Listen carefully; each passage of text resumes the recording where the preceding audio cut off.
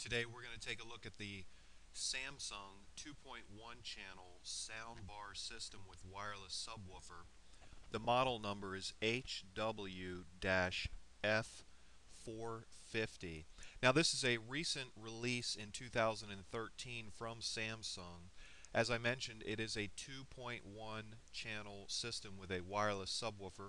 It's depicted here. Here's the sound bar with the left front channel, right front channel, and then of course the wireless subwoofer.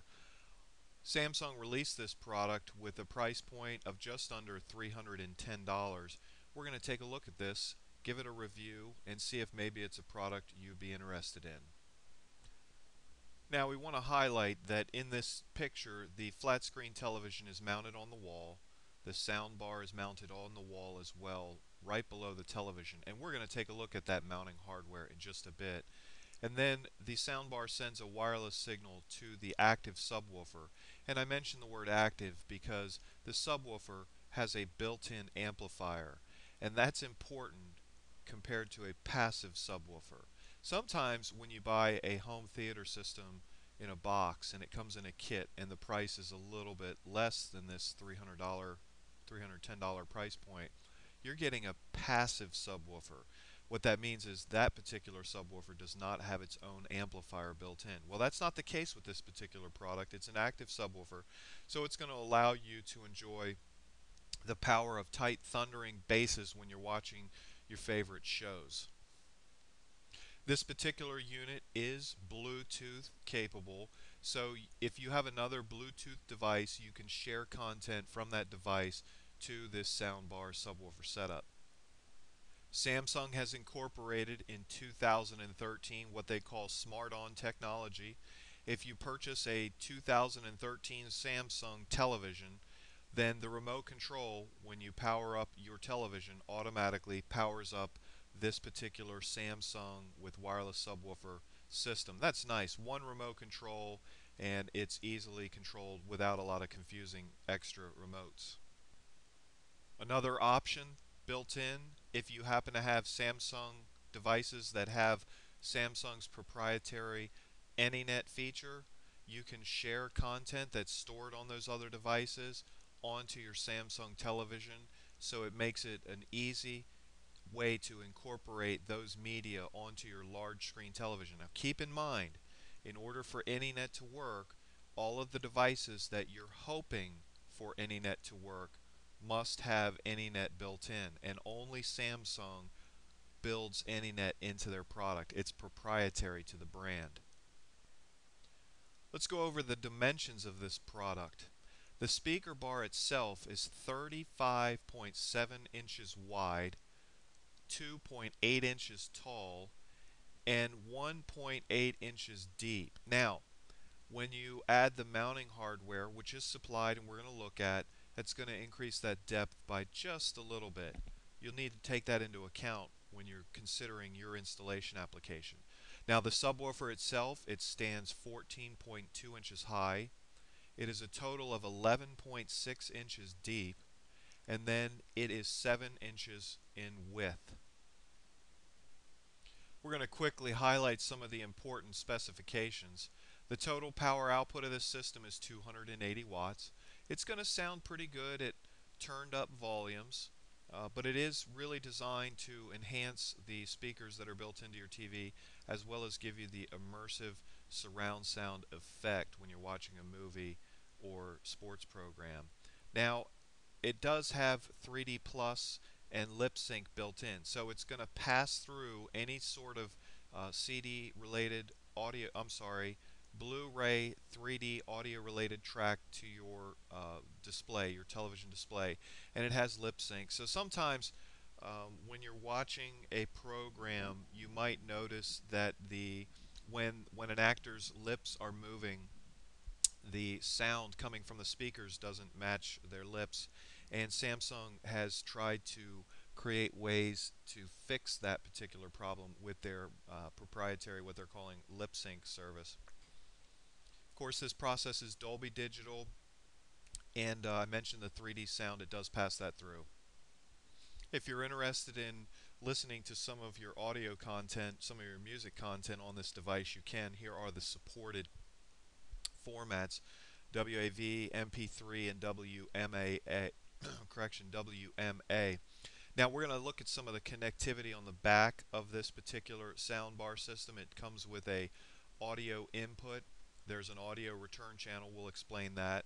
There's one HDMI input and one HDMI output. So if you have a television set-top box from your satellite company, cable company, or what have you, you can take their HDMI out, pass it through this soundbar, enjoy that immersive surround sound and thumping bass through the subwoofer, and then pass that video signal up to video and audio signal up to your television.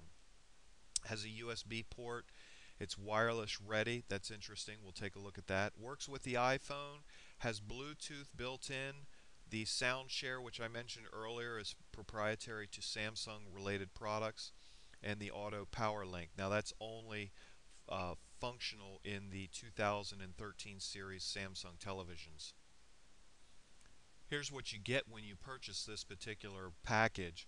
It comes with the remote control and the two AAA batteries. Here's the bracket wall mount. So you would secure this little bracket to the wall just below your television, and then the soundbar slips right into those little mounting slots there. Samsung was nice enough to provide a user's manual, and then they have an auxiliary audio cable, and they have a USB cable, so this would be for connecting a USB type device. And then they have this magnet. Now this magnet simply goes on the power wire of the subwoofer, and they indicate that right here. That just helps to reduce any potential noise from being induced onto the subwoofer so that your sound is more clear.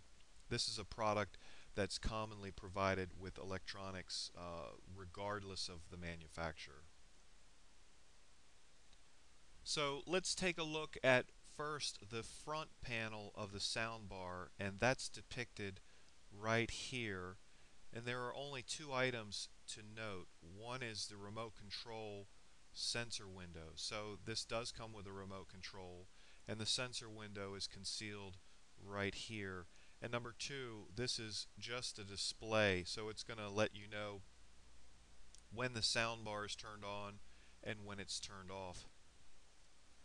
Now let's flip the soundbar around and take a look at the back side of the soundbar, and we're going to start on the back side left.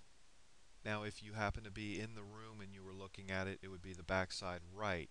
But here is some connectivity on the back side left side of the sound bar, and we're going to start from the top and work our way to the bottom.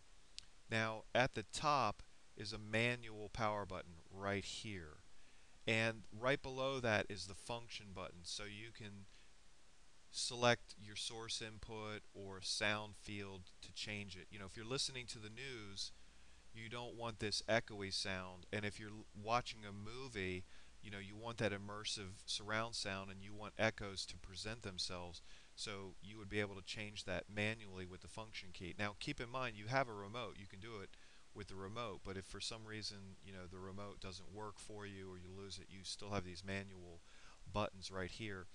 A little bit below that is the volume up and volume down, and then right here on the edge is a USB port. Now if you look at this portion of the soundbar right here, you have connections for audio. So number 7 is a digital toss link. What you would potentially want to connect here, well, you could connect a variety of devices here. Now keep in mind, this is only an audio connection point, it's not a video connection point.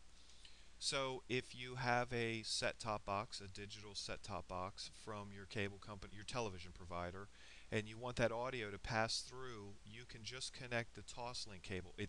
The Toslink cable does not come in this package. You have to purchase it extra. And a Toslink cable, they run, you know, $10, $20, somewhere in that range. It's one, just plug in one here and one on the other end. And then of course they have the auxiliary audio input. This is an analog audio input. You could connect a CD player, you could connect your set-top box from your television company. So comparing these two, this one is digital. This is going to provide more clear sound, and this is analog. Both are going to perform the same function with the audio connection.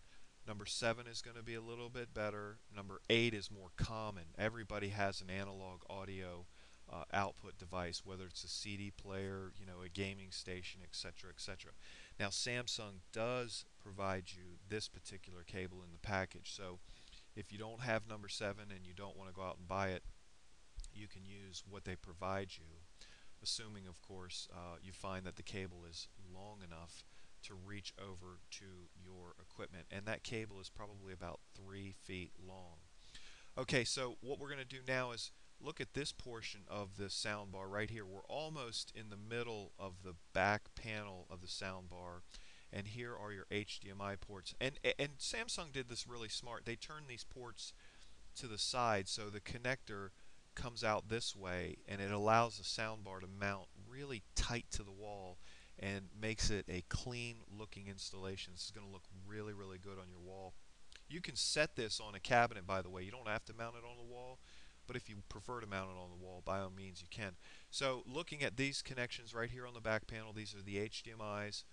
One is an HDMI in, one is an HDMI out. So you might want to connect your set-top box here. You might want to connect a gaming console, just as long as it has an available HDMI output. You might want to connect a Blu-ray player here as well.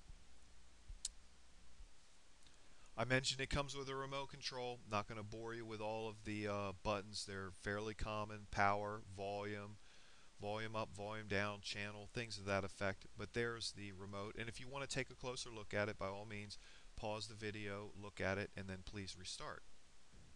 Hey, that about wraps up this review of the Samsung HW-F450 2.1 channel soundbar. If this information was of value to you in making a decision whether you buy this product or don't buy this product, please do me a favor, subscribe to our channel, and please let your friends and family know. We have a lot of how-to videos and informational articles on our website. We appreciate your time today. We hope you have a great day.